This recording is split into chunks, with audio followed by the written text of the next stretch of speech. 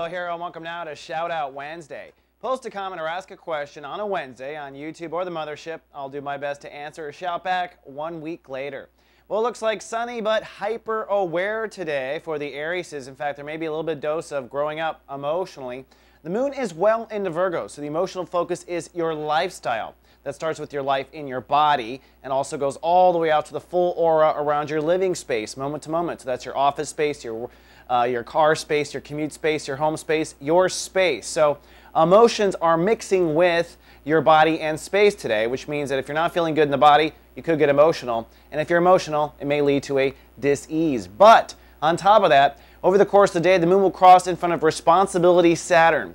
And it will also strum that opposition we've been dealing with between Saturn and Uranus.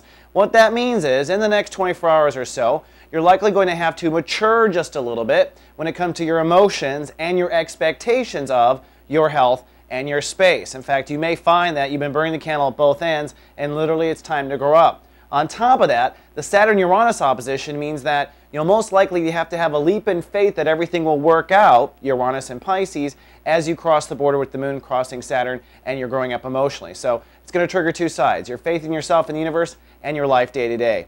Then finally, for our shout out goes to Shane White on YouTube, who asked the question, does it make a difference if your rising sign is the opposite of your sun sign? He is an Aries and he has a Libra rising. Yeah, it does make a great difference. You know what it does? It makes you very balanced, Shane. It means you have both oppositions working for you. It also means that if your sun is opposite your rising, you're most likely an expert at human relationships. So you're very good in long-term relationships.